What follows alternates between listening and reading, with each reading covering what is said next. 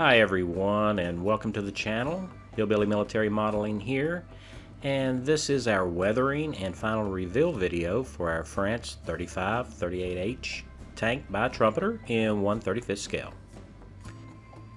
In this video we're picking up where we left off in the last video where we had already sealed everything. We're going to use this Tamiya panel liner black to go around all the details on the tank. And this will provide us with shadows and bring out the details that would otherwise get lost in the color scheme of the tank. Once our panel liner has dried, we're going to come in with Testor's enamel thinner, and that's what I'm using here. And you can use any enamel thinner, it doesn't matter what it is. We're just going to clean up the panel liner.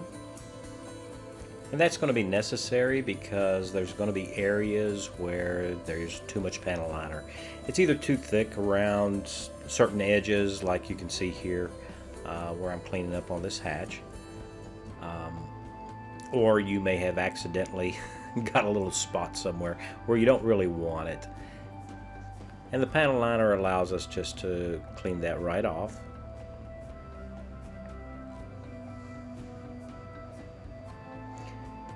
Now, you want to make sure that you don't have too much thinner on your brush, otherwise you'll flood the surface. And here I'm using a cotton bud or Q-tip to clean up too much excess. And you can get that if you have too much thinner, like I say, on your brush.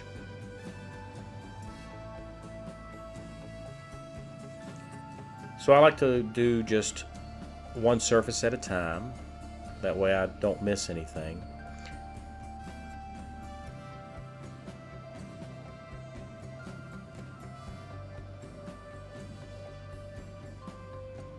And you just need to take your time when you do this. I like to walk away from the project and then come back to it and revisit all the areas to make sure that I've gotten everything. This is the right side of the vehicle, and you can see here on these bogies and the idler and the sprocket where I haven't cleaned up the panel liner yet and trimmed everything out. And this is the left side of the vehicle, and I've already cleaned up and trimmed up everything, and you can see what a nice trim appearance it has, providing those shadows that we talked about earlier. Now we're going to add a little bit of extra detail that's not included with the model. We're going to put these chains on. This chain is, I got this for the previous project, but it was too out of scale. So I'm going to attach it to these rear lifting eyelets. I will have to squeeze these shackles together a little bit in order to make it fit properly, but that's easily done. Here I've decided on the length that I want for the chain. And I make a jig to hold the chain taut so that I can spray paint it.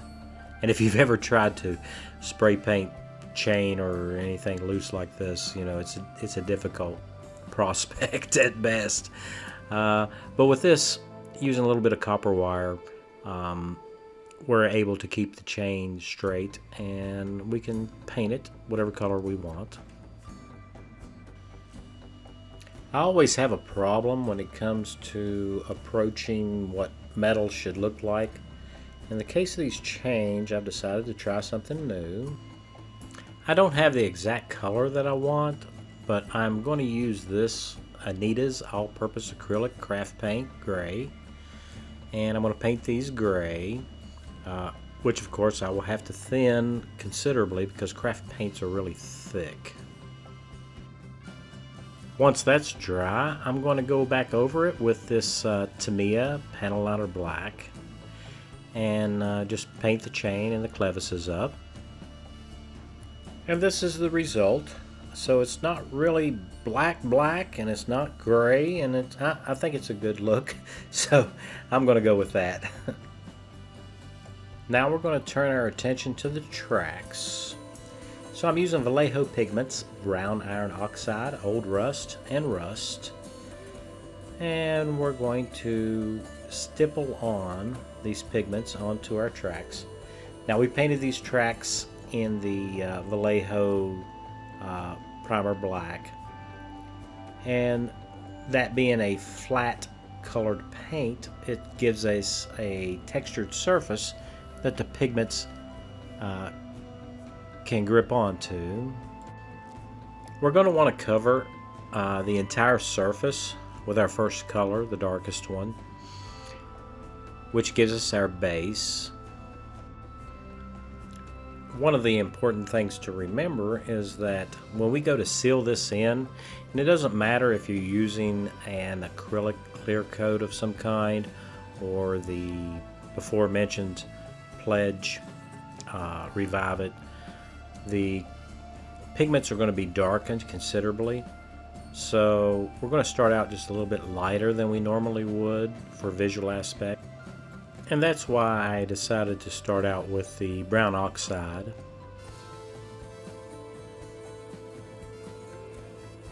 Now we're going to do this for the inside of the tracks just like we did for the outside. So I'm flipping the tracks over so that I can go ahead and apply the pigments there.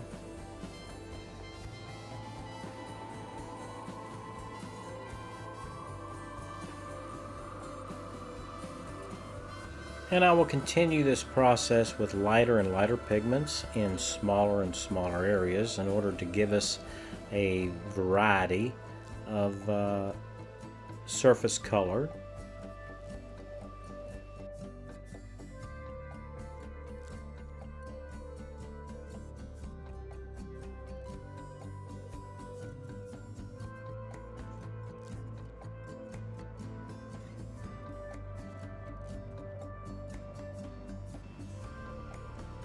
And then we just shake off all the extra pigment.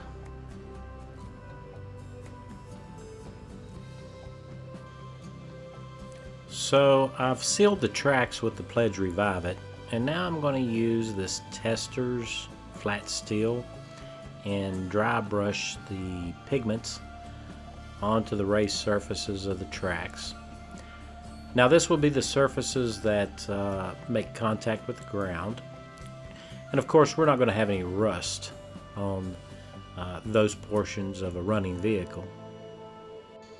The important thing here being that we unload the brush as much as we can, because we don't want excess amounts of the flat steel running into our tracks.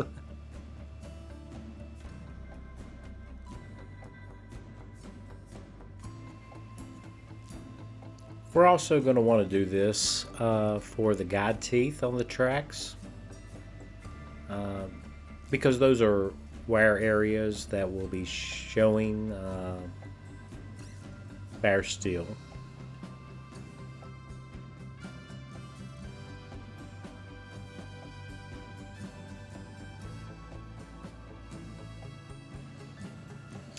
At this point, I'm going to use the AK Interactive Rust Streaks and Streaking Grime to finish up the weathering on our vehicle. I'm going to come in with the Rust Streaks, and we're going to make some rust marks around the viewports,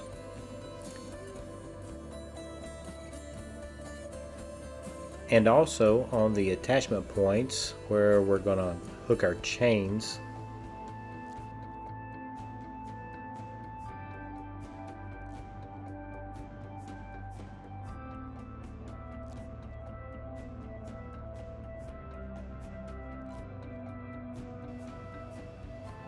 And after that sets up, I come back in with some enamel thinner and I clean up these streaks and pull them down, as you can see I'm doing here.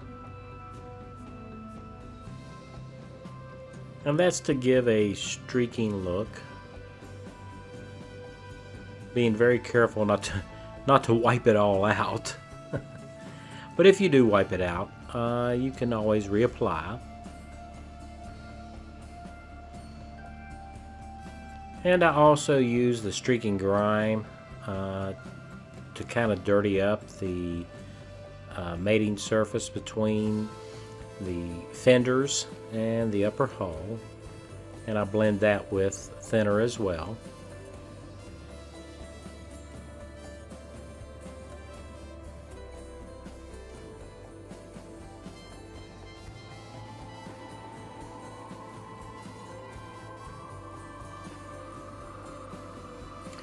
Once I get everything looking like I want it, I come in with the Model Master acrylic flat clear and I seal everything in. And it's important to seal the model so that you don't mess anything up in your next step, so everything is fixed.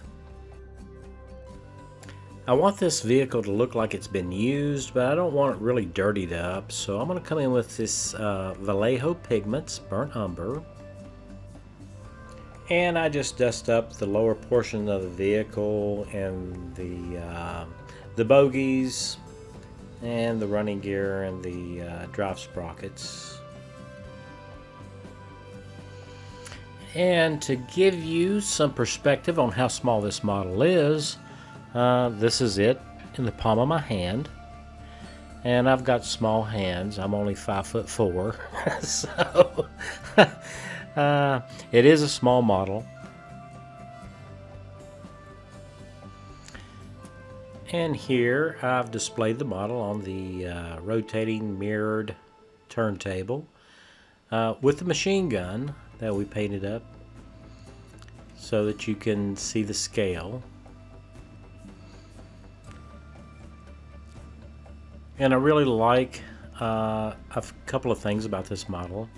I enjoy doing the bottom of the hull with the scraping and the rust to show that the vehicle has been used over rough terrain.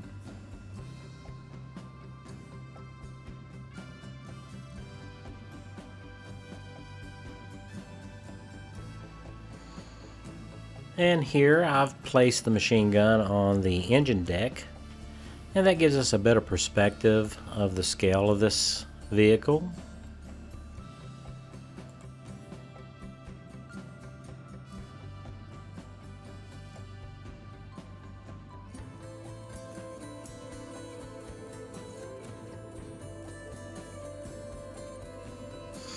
And with that, guys, I think that finishes up this project. Now, in the future, I'm thinking about possibly making a display base for this project. And I didn't want to do a whole lot of weathering for it. So my concern there would be to match the weathering to the display base that we make for it. So let me know in the comments what you think about this build and how I've finished it so far, and whether or not you like this series. I'd appreciate it if I could hear from you guys. That would help me make this channel better for you. And I would like to also hear what you guys would like to see in my future series. So leave a comment in the comment section, and if you like this video, please press like. That really helps us out with the YouTube algorithms so that more people can see these videos. And if you are new to the channel and you like what you see here, go ahead and subscribe. I'd appreciate that. And press that notification bell so that you will get notified of new videos when I post them.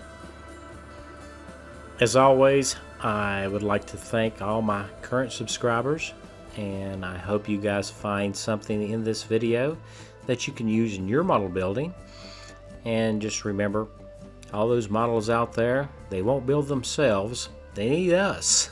So I really appreciate you guys watching, and thanks so much.